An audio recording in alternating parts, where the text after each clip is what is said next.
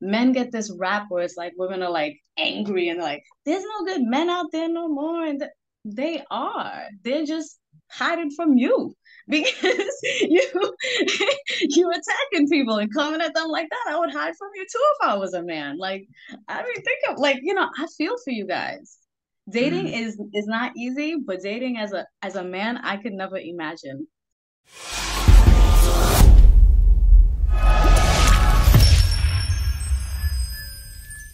In this segment, we're going to discuss what are your biggest challenges in relationships.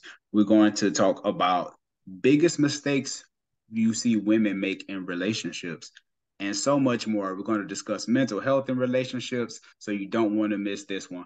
What's going on, Brave Hearts community? This is Sean Heineman, your premier pre-engagement coach, back with another segment of It's Scary to Remarry. I have a special guest with me today.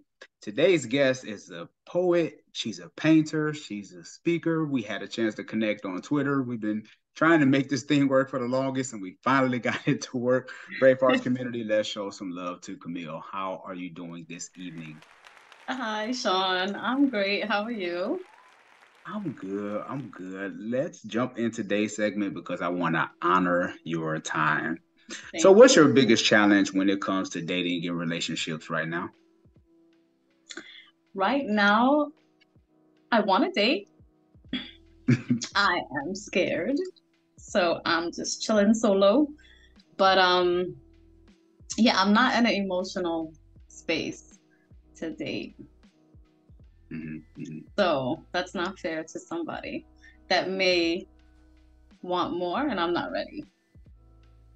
Ooh, you coming out the fence swinging with the honesty. Well, I'm like, it's my heart belongs to somebody else. So, and I'm not with that person. So until I either fully get over the situation or if something comes of it, I don't know.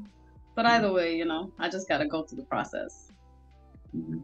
And there's nothing wrong with the process. You'll be surprised with the things that you learn from the process and that you're actually willing to acknowledge this process because a lot of people want to skip the process, you know? Mhm. Yeah. That's the best part, I think, right? Yeah. The Yeah. learning journey. Yeah. And you got to be willing to be open to it because I do believe you heal faster when you confront those personal issues or things that you're dealing with and having that self-awareness. As I would tweet, self-awareness is top tier, right? Absolutely. Mhm. So, how does one maintain their mental health while in a relationship? Well, I think that you really have to make sure that you have your own life. There's is it goes both ways, male and female. They get into a relationship, they forget about their friends, they forget about their family, they forget about their own hobbies, and they just become enmeshed into one person in a relationship. And I've been guilty of that, so I'm speaking from experience. And it's not healthy. It's really not. It's a codependency that's not healthy. And, you know, I feel like it destroys the bond. Mhm. Yeah, because sometimes you do get people who get in relationships and it's, me and you against the world, Bonnie and Clyde, all this other stuff, but you forget about your friends. Like you need your friends, especially if Yeah, you it's like, have good ones, who right? y'all fighting? Like everybody could be a part of your relationship and celebrate, you know what I mean, too. It doesn't have to be just you and that person. That's an unhealthy, that's an orange flag. Yeah, right. Well, and I tell people that when you're in a relationship with someone that beware of those who want to be your everything. You know, they just want to be everything. Like you got to be careful with that because it's unfair, right? I mean, for one person to carry that burden, it's unhealthy. Yeah. But for some people, they think that they Superman. They think they can be all that in a bag of chips. And girl, I want to be everything. And it's like you just better run while you can. Oh my God. Yeah.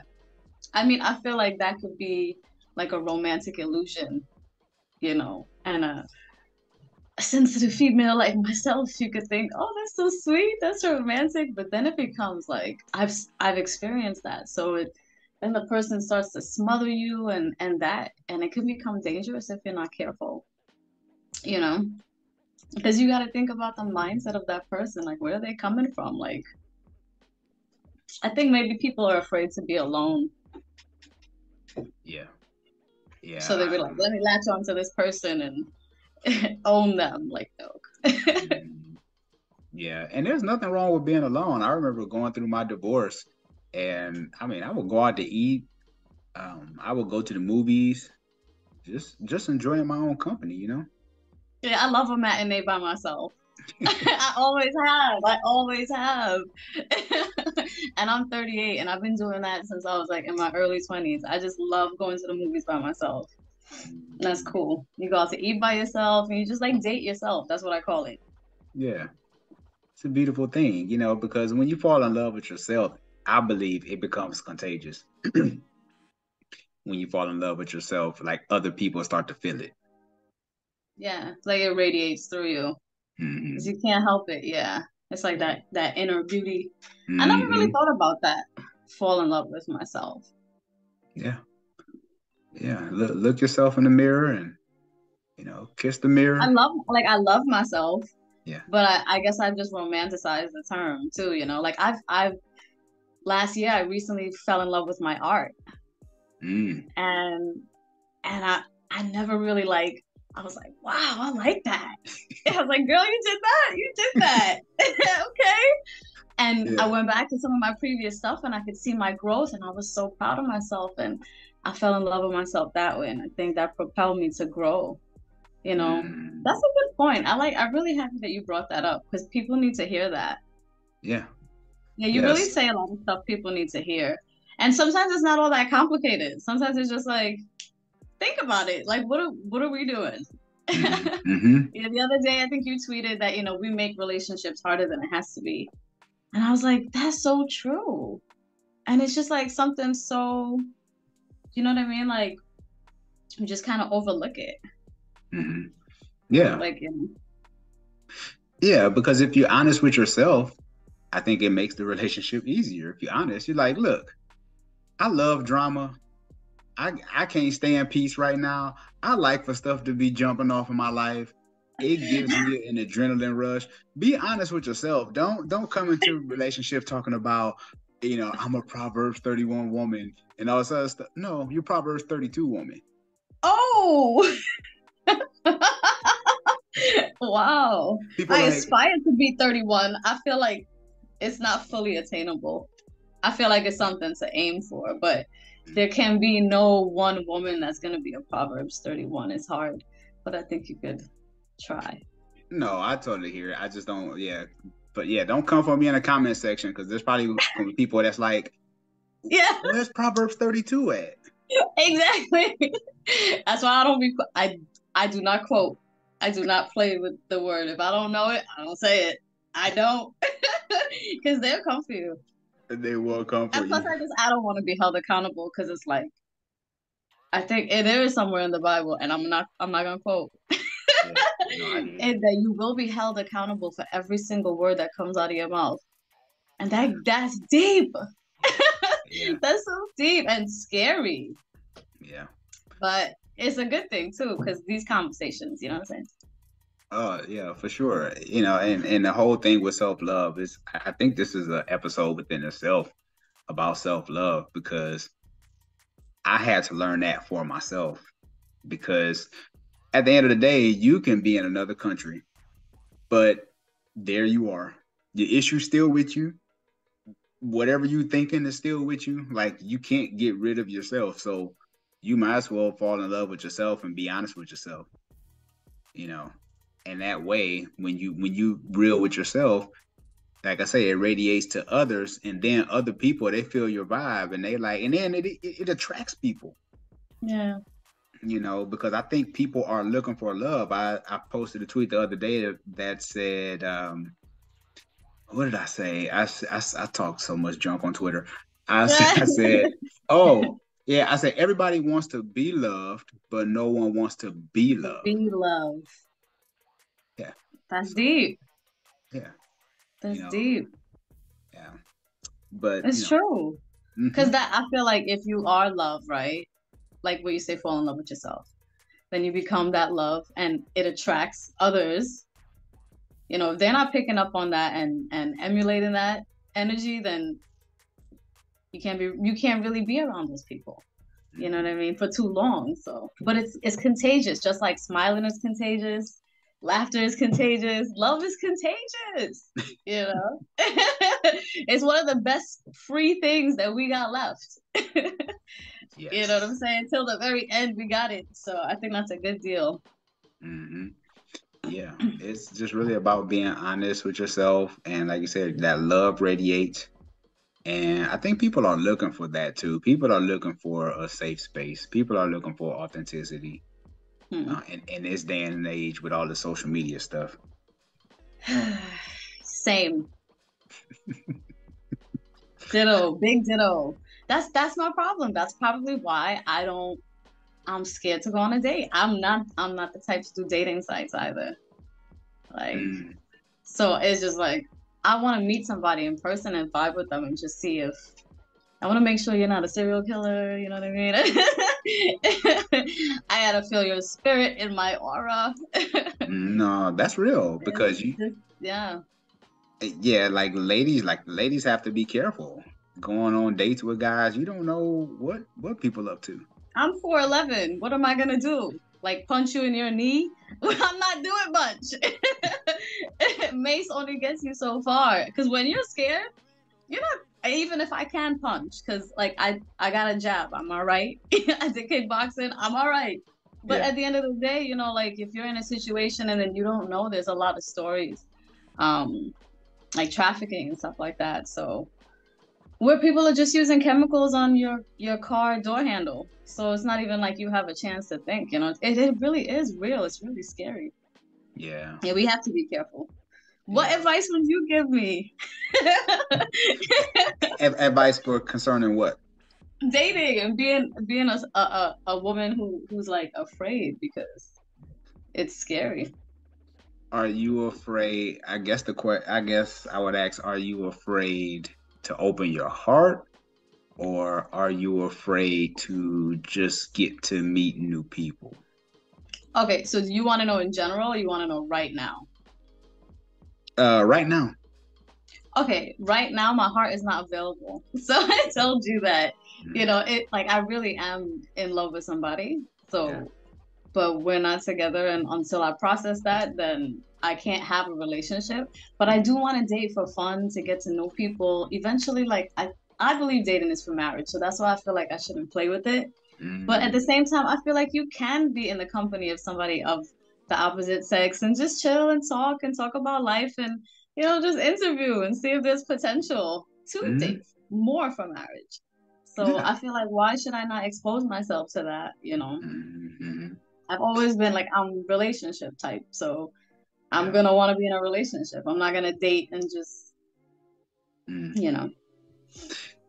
Yeah, I think there's nothing wrong with dating for fun and just getting to know people in general because even if it doesn't work romantically where you like really feeling this person, you never know. This person can have connections for you. Like Yeah. you never know. A lot of times people just they end it at this romantic relationship. Oh, I don't like him. He's not marriage material. I'm gonna just discard him. And it's like, but what if he was just a Well, good yeah. guy? Hmm. Yeah. I think I heard that day before yesterday. I'm gonna butcher this guy's last name, but I love him, and I think you follow him too. Stephen or Stephen Oh, Lavoisier. the boss. Yeah. Okay, all right. Yeah, Stefan speaks. He a quote I read day before yesterday was he could be a good man, but that doesn't mean he's a good man for you. Yeah, that was And my I was like, tweet. see, there we go. And I think I saw it on YouTube also because I follow him on YouTube also, but Yeah. it was it's true.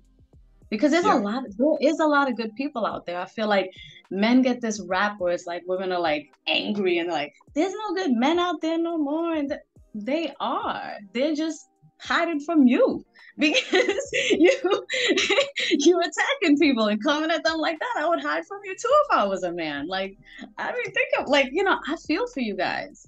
Dating Mm-hmm. is not easy, but dating as a man, I could never imagine. Mm-hmm. I imagine like having to approach the woman and all that stuff and mm-mm, no Yeah. way.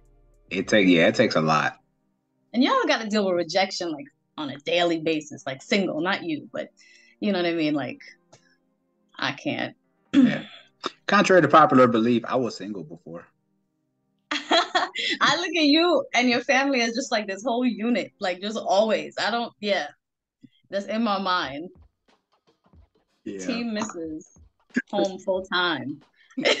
That's the goal. That's the goal. Amen. Your boy is working Amen. on it. I need her home because there's so much stuff. She was off work today, Martin Luther King birthday. I came Hmm. home. uh, the house was just clean. And it's not saying that she doesn't do this, but she had the energy to clean up. Our boys was in therapy. Our other son was at his granddad's house. She just cleaned the house, dinner, everything. She did her And thing. yeah, it was just beautiful. Like she was chilling, she was cool, she wasn't like flustered and all over the place, you know what I'm saying? Yeah. So Because we can multitask, but it doesn't mean that we should all the time. And those are yeah, heavy duties. You know what I'm preach. saying? I don't Hmm. know if society like gives it any type of accolades, but that's no joke. That really is full time and overtime with children. At least I think. Hmm. You know? Yeah, yeah, for sure. What is the biggest mistake you see women make when it comes to dating and relationships? Well, I guess I can only speak on what I know, right? Okay. So I think, and maybe this is general too, so it can apply to other women. We assume too much too soon. You know what I'm saying? And the thing is, we live in a society where it's like that hookup culture. So as soon as you sleep with somebody, you're not in a relationship because that's a lot of people are just doing that. If you don't have that discussion, you know what I'm saying? You may assume that you're with that person and they're out there doing that with a few other people. So, and that's dangerous stuff, but that's communication is key from the jump. Yeah, I agree because I was on an interview the other day and I was telling a lady, I said, if you have to ask what are we doing, you gave away too much too soon. Yeah. You know, Yeah. you know. So, but that's good making the assumptions because I believe you can't hold someone accountable for something for a discussion you never had. True. You know, True. so And social media doesn't help either. no. It really doesn't. It's not it's not a social thing, period. I mean, there's definitely a positive, like you can use your platform and I say it's to promote and uplift and edify and so if you got a business. But other than that, it's just there's literally strangers like bashing each other and you see what we're doing to ourselves as a community. Just nothing is private anymore. Everything is just out there. Stuff is not sacred, you know? Yeah, And we just a hot mess. good old times back when things. No, but social media, I feel like it is a very a more of a negative Mm, in a relationship than a positive. I don't know. mm, I feel like it's far and few between mm, in terms of like couples and stuff. Like I remember when I was on Facebook, because Twitter is the only social platform that I'm on. mm. Because I eventually just want to not. I'm one of those. I eventually want to not. But I feel like there's a benefit. I feel like Twitter is just different. I Mhm. just feel like it's different. I don't know why. Maybe it's just a setup. Yeah. But I digress. I started going off on a tangent. No, you're Cut me good. off. No, we're kicking it. From seeing your parents' relationship, what did it teach you about marriage? Um, so my mother and my father were never married. Okay. I was a love child. Me too. Really? Yeah. Okay. So that's what I guess that's what they used to call it, right? But Yeah. so I guess I never really learned anything about marriage. Um, because I was never really exposed to it. And my mother actually got married to my stepfather probably about 16 years ago. Okay. So, and I've been on my own since I've been 18, so Oh, okay. I haven't really been around to witness. Mm-hmm. No, I respect that. Yeah. Yeah. Well, I want to ask you one last question before we get up out of here. Do you have a favorite quote?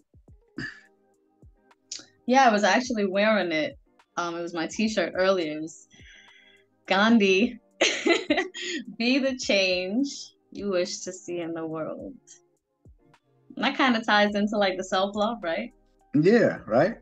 Oh. You see what I did there? Cheesy. I'm cheesy.